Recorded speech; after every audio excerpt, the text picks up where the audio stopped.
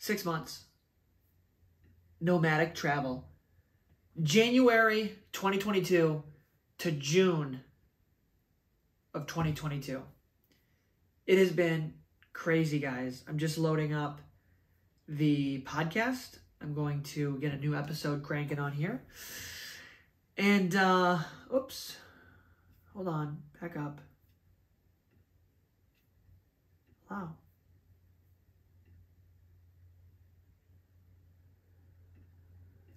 All right, what is going on, guys? Thank you for tuning in. What's going on YouTube? What is going on podcast listeners? Today, we are making a very special return. Today, I'm going to be talking about the 6 months of this year. The first 6 months, I have been living completely nomadically, traveling down through Central America, starting in Miami, beginning to, of this year. I left Miami after living there for almost a year and a half, and I began living nomadically. And in this video, I want to be telling you guys the pros and the cons, what to expect, and some suggestions that I have if you guys are considering doing this yourself. Okay, so let's jump right in. First, I want to give you guys a little overview of kind of where I went, what I did, and then I'll talk about the pros and why I love living this lifestyle and why I think you should definitely consider it. And then I'm going to end the video with the cons and some snippets if you guys are just getting started in entrepreneurship and you want to scale your business to the point where you can make enough money to do this lifestyle, how I would go about doing that. So stick around to the end. Highly recommend. Okay. So, like I said, I was living in Miami the past almost 2 years since, actually no, not 2 years, a year and a half-ish, a little over a year. And yeah, I just moved down there because there was no income tax. I wanted to be around the nice weather and the COVID restrictions and everything. And after a while, I just got like this built up pressure where I was like, I just want another adventure. And I went for a walk one day. The same walking trail I took every day, twice a day, and feeling this little pent-up energy, like, gosh, I just feel like, and I was like, you know what, maybe I should just leave Miami and go start traveling again. And as soon as I said that, a huge heron flies right in front of me, like 5 feet in front of me, lands like right in the grass, and then goes into the little creek, like right next to where I was walking. And fun fact, the past like 3 years, I looked at the heron as like my little spirit guide. And whenever I see a heron, I take it as a little omen, like, okay, I'm on the right track.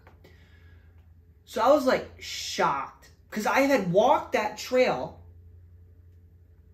twice a day for the past year or 6 months, whatever long I was at the Amelie, 8 months. And I had never seen a heron. And then boom, all of a sudden, one just flew in when I said that. I was like, okay, I gotta go.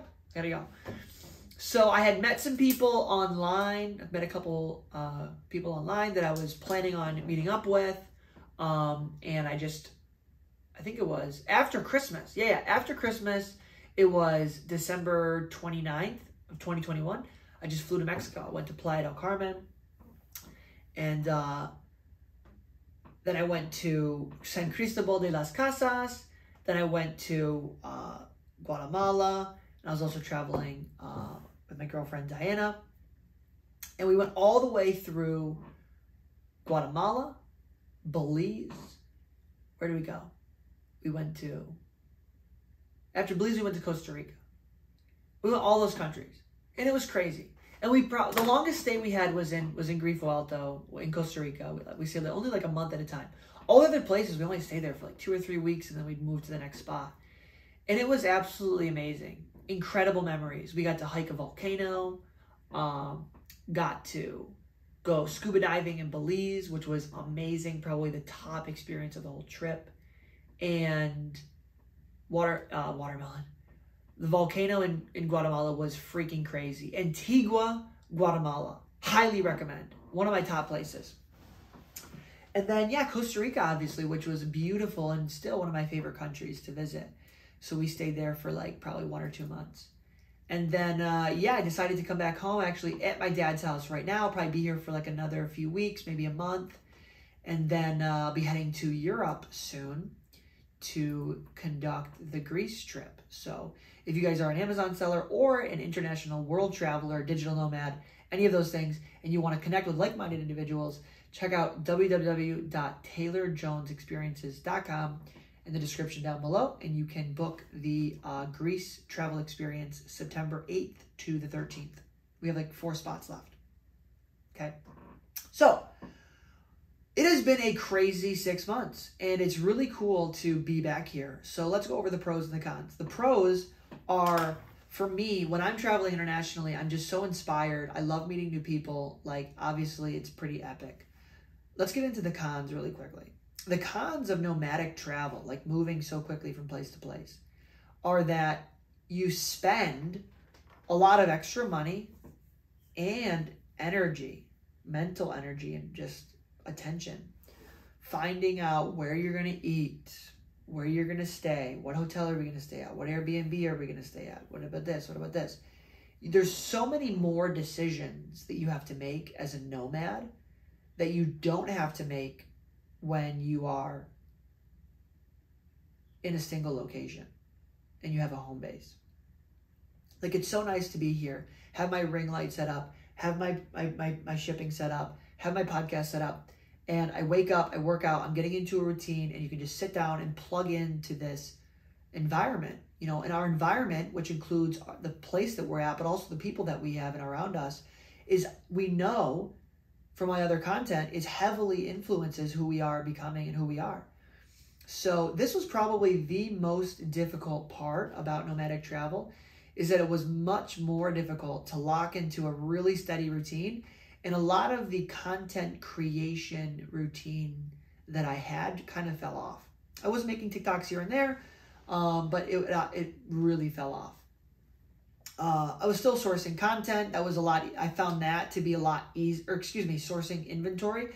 I found that to be a lot of an easier task to stay up to date with. But yeah, the content creation really was difficult to keep that going. So I think that was probably the most difficult, the amount of mental energy that it takes doing all those things. I strongly recommend, if you're a new business owner, waiting until your business is really systematized and automated to where you've mastered everything, and then delegated as much as possible before you go off. Okay. So then, okay, now you maybe are asking, Taylor, well, I want to travel nomadically. How can I get started? And here's my answer to that. First, isolate all of your responsibilities on a day-to-day basis. What do you need to do? Do you have a job? Do you have a dog or a cat? Do you have any children? Write down a list of all of the things that you are responsible for. Then make another list of all of the bills that you have. Car insurance, rent, phone bill. Go through all of these. 2 things you'll have to do. First, you're going to have to go through all of the responsibilities and either get someone to cover the responsibilities that can be delegated, and then try to eliminate as many of those as possible. Because the last thing you want to do is take a vagabond trip to Europe and then have to come home after 3 weeks because your dog misses you, right? Or something. Maybe take your dog with you, or, come up with some solutions to the responsibilities and the bills. So after you do that with the responsibilities, the next thing to do is go through all of your bills and try to eliminate as much of the bills as possible.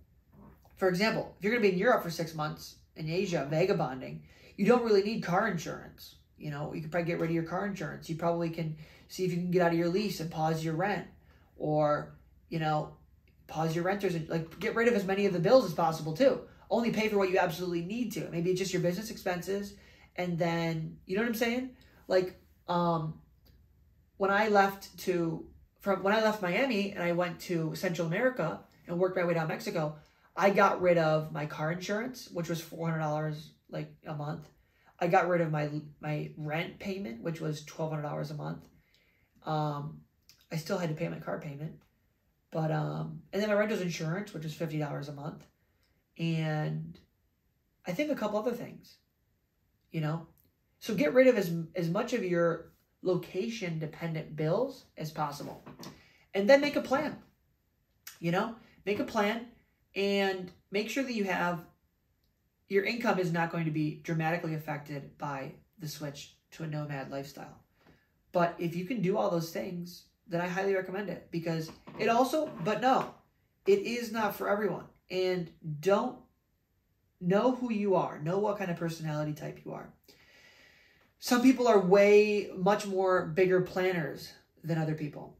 Some people are, need to stay in one spot for at least a month. Some people want to see as many places as possible. I would say my advice is pace yourself. Spend at least 1 to 2 weeks, preferably 2 weeks in a spot. I found that to be my sweet spot.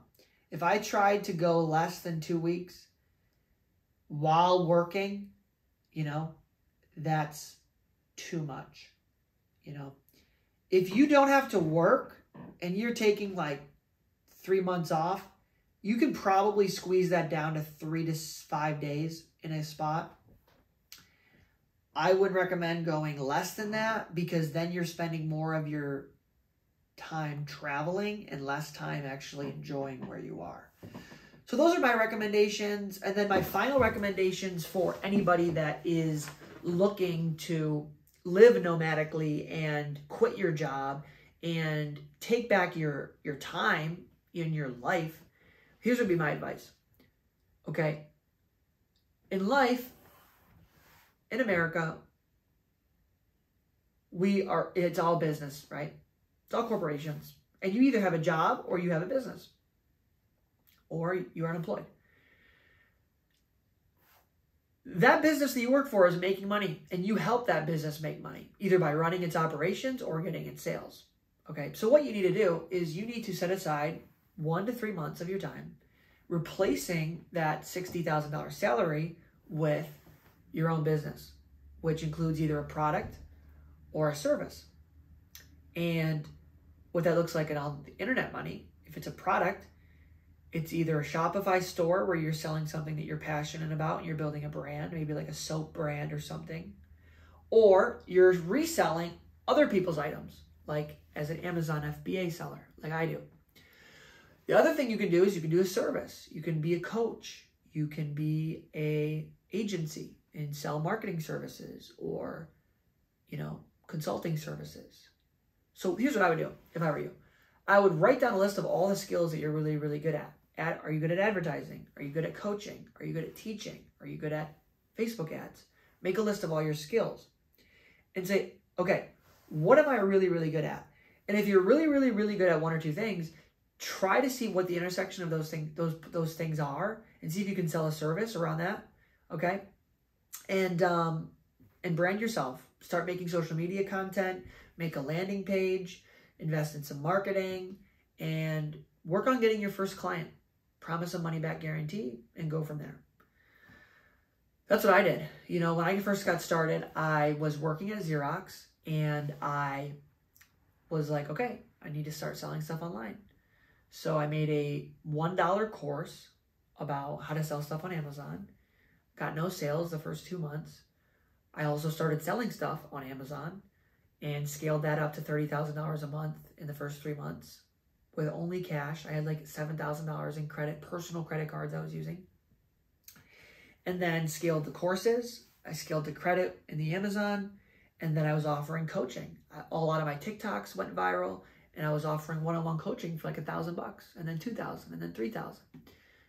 And basically all of those streams of income allowed me to leave my Xerox. I was actually making more money with courses, coaching, and Amazon than I was at Xerox, So that's the cool thing about being an entrepreneur, about being a digital nomad, is you can very quickly make more money, okay, doing your entrepreneurship hustles than you can your salary, okay? Depending on how much money you make at your salary, that might vary. But an entrepreneur has no limit. I mean, you could scale to a $10 million coaching business if you hire 10 coaches and you have a great product and service with great reviews, in a great market, So all things to consider. Hope you guys enjoyed today's episodes. If you had any comments, questions, you want to work with me with Amazon coaching, you guys want to come to the Greece trip, anything, let me know down below. And until next time, Taylor Jones Official, out.